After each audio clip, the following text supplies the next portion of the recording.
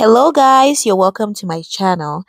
This video is going to be a very short one. I'm just trying to show you how I take down 3-week-old braids.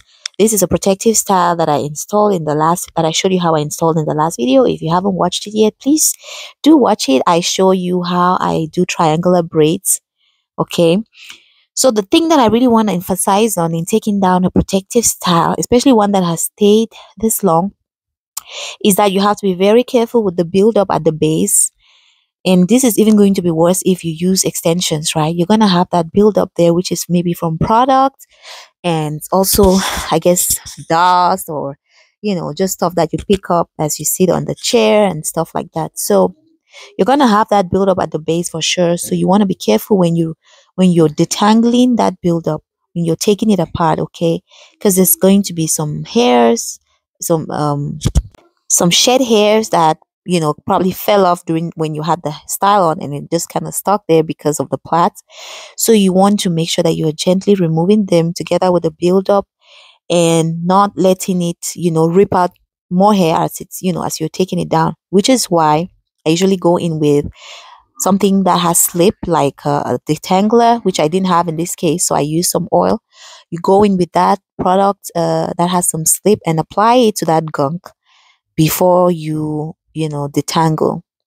And that really helps, because if you just go right in and start combing out that build up without putting some a product on there with some kind of a detangler or product with slip, it can be aloe, it could be oil, whatever, then you're going to cause unnecessary breakage.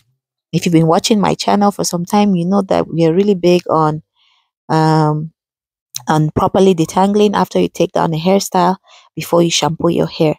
During my days of ignorance, I would just take down my hairstyle and just go into the shower and wash, and then I wonder why I had so much shedding happening.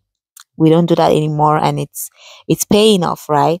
I always make sure, no matter how lazy, or sorry, how much in a hurry I am, we have to detangle the hair, comb it out gently in small sections like I'm doing now. And that's after you've detangled a little bit with your fingers, and then you go in with with a comb. I always like to go in with this big comb. This is really a good comb for afro hair because it doesn't have like small teeth. And then you comb it out, and then you put the hair in some twists in preparation for wash day. Okay, so this is highly critical.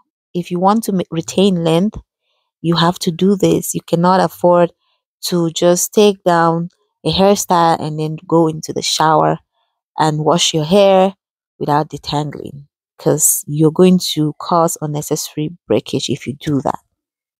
Okay, so that's really what I want to share with you. There isn't much else. I usually use detangler. My favorite detangler right now is Aunt Jackie's, not on my watch. I'm going to put it right here. It's a really good detangler, and I think it's about maybe $8. I buy it at the local grocery store. I mean Walmart.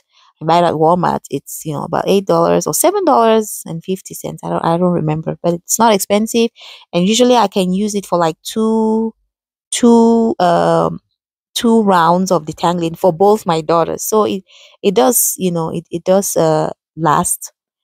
That's kind of my favorite product for detangling. I ran out, and I didn't remember to buy it before we took down the style, so I was using oil, which still works because it has the slip necessary to remove that buildup at the base. So I was still able to use it. But ideally, you would want to use a detangler, or at least a product that has slip, like aloe juice or aloe gel or whatever. Yeah. All right. So that's all I wanted to show you in this video, and I hope that was useful to someone today. I mean, this is like one of the step one is it's 101, right? It's Afro hair 101. I'm pretty sure there's no one that's trying to be natural, keeping your natural hair healthy. I don't think there's anyone who's not doing this, but you just never know. There are people starting their journey, they might not know this, or they might take it for granted. So I guess a video like this never hurts, right? All right, do let me know in the comment section, what are your favorite products for detangling, and if you detangle at all, if you've seen any benefits from doing this, let me know.